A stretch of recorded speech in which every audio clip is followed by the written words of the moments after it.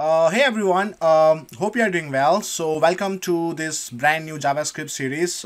If you ever wanted to learn JavaScript, but you didn't know where to start and how to start and or when to start, right? So well, this is the perfect place, and now it is the perfect time.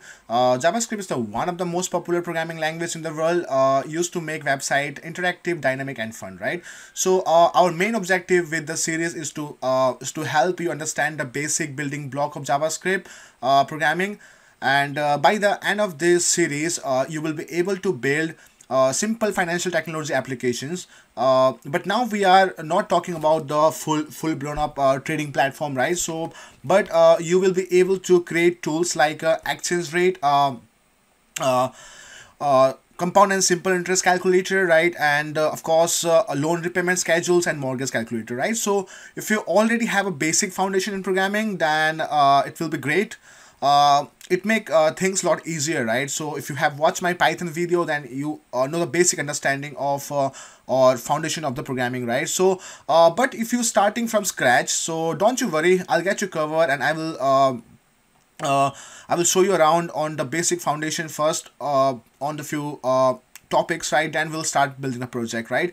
So another is like what can data analyst and the data scientist can gain from this series, right? So JavaScript is a very versatile language, right? And of course uh, I'm gonna use this for statistical analysis and of course for data visualizations, right? And same time, with this skill, right, you will be able to bring your data into the browser.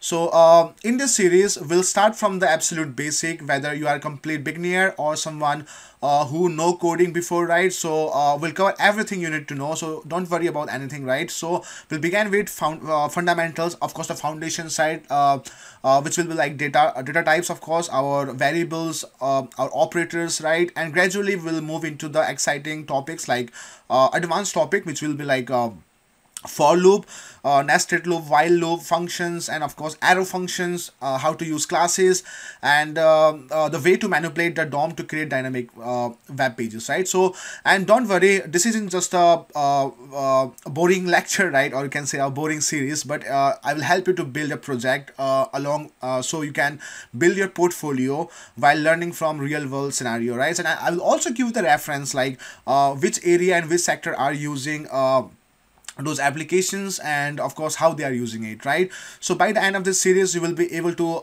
build a skill set to build an interactive website. You will understand how the JavaScript work behind the scene, and you will be ready to take more advanced concept, right? So this will be like building just a small project which will help you to build the foundations and of course help you to build the portfolio, right? So guys, let's move on, and let's start making this video, right? And let's not waste our time. Let's move on.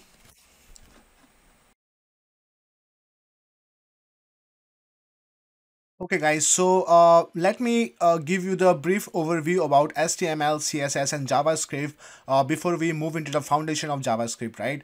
So HTML, CSS, and JavaScript, which is also known as the HTML, which is the structure of a website, where CSS is our style of the website, and JavaScript provide the functionality into our website, right? So we have a front end language and we have a back end language, right? So front end is more about how we present the website, how it's gonna look like, what are the building blocks. So you can see the front end of the website in front of you. This website has an introductions of HTML that is like they have used in a quite heading over here, and you can see these are the simple paragraph over here, right? And of course, so these are your HTML. And when it's come to CSS, you can see over here there's a different color, right? Different color, and you have a hover effect over here.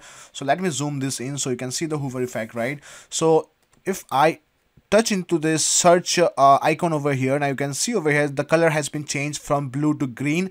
That is the hover effect. So this is achieved by using CSS. Okay, so JavaScript give you like more interactive functions, like let's say there's a slide running into a website that's also provided by JavaScript, right? We have a counter over there, And yeah, it's the basic building block, right? So we need to understand that the HTML is for front end, which is you are seeing in front of your eyes, right, in your screen. So style is something which present the color, right? So basically HTML is your structure, which is boilerplates, and its boilerplates provide the structure, and where CSS is the style, and JavaScript provide the interactions over there, right? So what we need to know before we move into this advanced topic, right? So before moving to advanced topic, we need to understand how this code work, right? So how this code and how this block need to be meant together. So you can see over here is a single page, so it will be a single page applications where we'll use HTML, CSS and JavaScript, right? So similarly, the website you are seeing right now, that is a single page which contain HTML, CSS and JavaScript. Okay, so the best way to start is going to this website DevDocs. You can see the all documentations over there. There's plenty of documentations. So on HTML, on CSS, right? If you go for like let's say click one of them, so it will give you the how to use it. It's provide your documentation, right? And similarly, you have to download this. This is Node.js, right? So Node.js is more about server-side programming, right? It's like when you're working with a framework like React, TypeScript, or anything which are library based, right? So you're gonna use a Node.js over there, right? So it's a server-side programming, and I would suggest you to download from here. And of course, use the pre-built installer if you are using Windows or if you're using Mac, right? So you can directly install that, or you can use command prompt or PowerShell to install while using this command, right? So my recommendation will be use a pre-built installer, which will save your hustle, right? Okay, you can see the Apple website, right? So a very beautiful interactive website you can see over here. While I scroll down, you can see like there's a slide over there. The slider is moving. That's the interaction, and you can see the beautiful colors, right? The hover effect over here. Let me zoom this in. You can see the hover effect. When you touch into the pre-order, change the color, right? Same with the buy. So that's the hover effect, and you can see how the image has been put together. Those are your HTML tags, right? And of course the CSS. So this is the overall website which has been built using HTML, CSS and JavaScript, and most of the time you'll build a landing page using this simple concept, but when you'll move into the advanced concept, you will use React and other framework to make it more dynamic, right? So guys, let me show you what you need first, right? You need Node.js, and another is you need VS Code, right? So let's move into the VS Code, and let me show you some of my old project where I will give you the same example of single page applications and how we're gonna build a single page application and what are the requirements, right? Hey guys, so let me show you my basic JavaScript project. So this is the project folder where I have kept my few basic JavaScript project. So I'm gonna show you around the live currency converter. So you can see inside the live currency converter folder, there's a three file which is index.html, JavaScript, basically script.js, which is a JavaScript, and the style.css, right? So I'll just show you around how this code look like. Now the funny thing over here is this all will create a single page application, right? And I'm using a live data from API, right? So whatever the conversion rate it will show, the exchange rate it will show, it will be a live data. So in index.html, which is basically hypertext markup language. HTML stands for hypertext markup language. So which is the structure of your whole website. You can see over here that is the head, and inside the head I have mentioned the CSS location, that is the CSS styles, right? And of course this is your body contain all the functions over here, how we're gonna use it. And of course there is a script.js, which is the interactive side of the website, which will convert into will convert and of course show the conversion rate into our single page website, right? So I'm gonna show you the extension we're gonna need, so you can just press over there in VS Code, right? So hopefully you guys know how to use the VS Code. I not gonna make a video on the VS Code. There's plenty of videos on YouTube. You can learn from there how to install the VS Code and how to use it. So yeah, if you are familiar with the VS Code, that's well and good. Or you can just check the short videos how to use the VS Code, right? So on extension, you pretty much gonna search for live server extension. You're gonna install this. You're gonna install JavaScript S6 code snippet. So I'm going to talk you about this on future. So you can see over here support language like JavaScript, TypeScript, right? So there's a view. So there's a lot of important especially when it's come to a framework, we need the ES6, right? And you can see over here, right, it's almost pretty much same, both of them, right? And you're gonna install HTML boilerplate, right? So this is very handy, right? So you can see like while you have to create all the tag again, you can use the shortcuts to create those boilerplate, right? Okay, let's move on. Let me run this into a live server, and it's pretty much gonna run into a live server. Now you can see over here, I'm just gonna zoom in. Okay, so this is a basic single page applications. So I'm gonna use a USD and I'm gonna convert it into a British pound, and I'm gonna just type 100, right? So the 100 USD, how much British pound? So let press convert button, right? You can see the Hoover effect over here. So 100 USD equal to 75.70 British pound, right? So if you want to inspect, you'll just press a right button into your engine and press inspect. After inspecting, you can see those codes, right? So these are the same code we have wrote over here and we have linked into a single page application, right? So yeah, that's the one. So now we have to move on into the basic foundations of JavaScript, right? So now we are learning more about the scripts. So how to write this kind of script, right? For this, we need to understand the basic of JavaScript. Let me get through this, some of this, right? You can see over here it has functions, over here it has variables, and of course it has DOM, right? So these are the basic building blocks we have to understand while we are building this app, right? So guys, let's move on. To understand the foundations of JavaScript or the foundation of programming, we have to use a Chrome. So on Chrome, you will just press the right click button into your mouse and you'll press inspect, right? While to inspect over here, you'll see element, console and source. So you'll go to console and you will clear this area, right? So let me start with the simple topic, how to use a print function, which is console.log, right?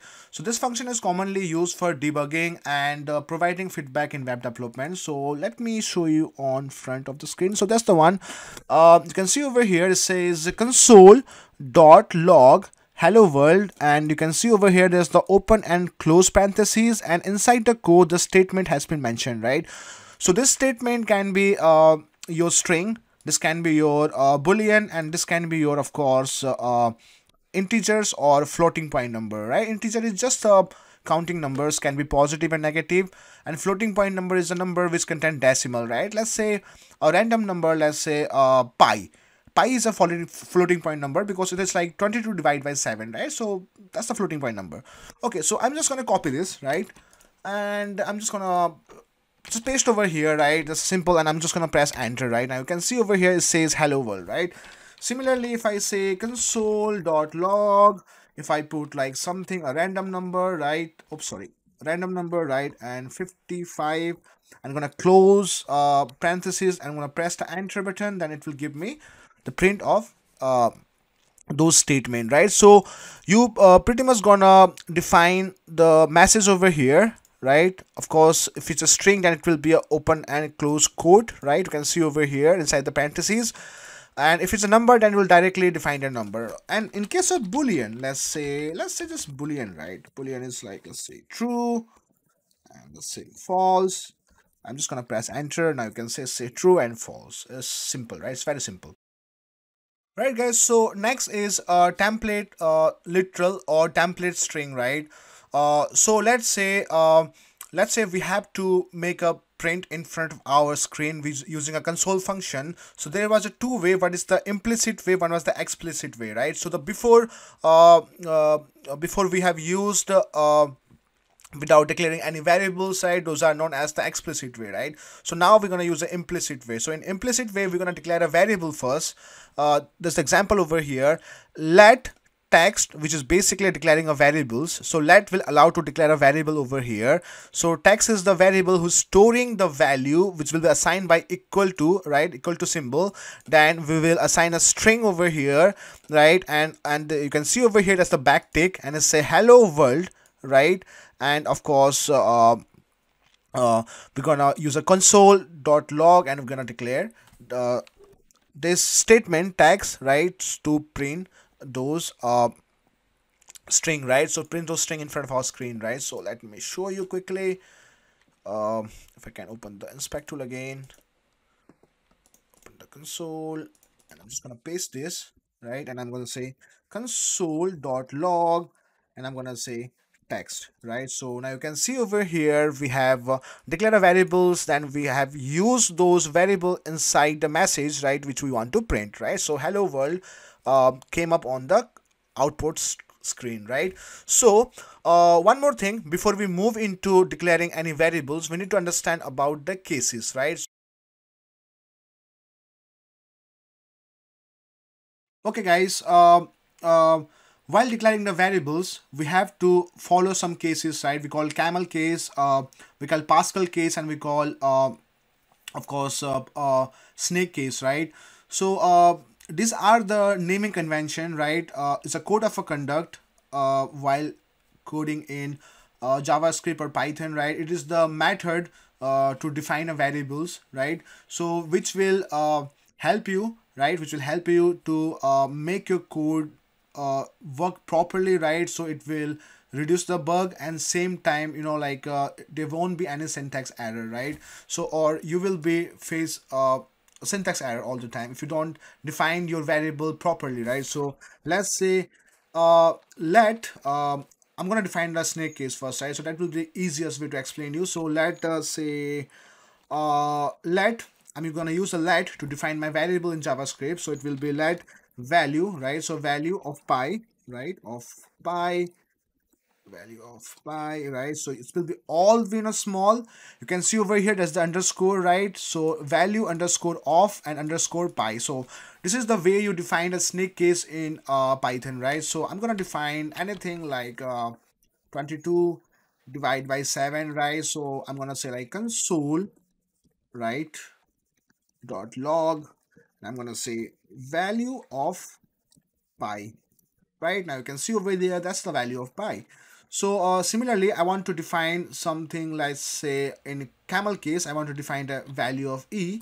Let's say let e value. So this is the camel case. I have used the e as a small, then I have used value, right? Let's say e value, or I will say constant, right? I will say math dot e. So I'm using a math modules over here. So in future I will tell you about the math modules, right? So I will say console dot log, and I'm gonna say e value, right? I'm just gonna print this. Now you can say 2.71, that's your constant, right? That's your basically I think it's an Euler number, right? So now I'm going to define the Pascal. So let's say Pascal, right, case. I'm just going to write directly Pascal case, right? So I'm going to make a string. This is a Pascal case variables. Sorry, variable, right? Okay. So I'm going to say console.log Pascal, right, case, right? I'm just going to print this. Now you can say this is a Pascal case variable. Hey guys, hopefully you enjoyed watching this video, and hopefully you had the basic understanding of JavaScript now, and I will cover the data types in another video, and guys, have a nice day and peace.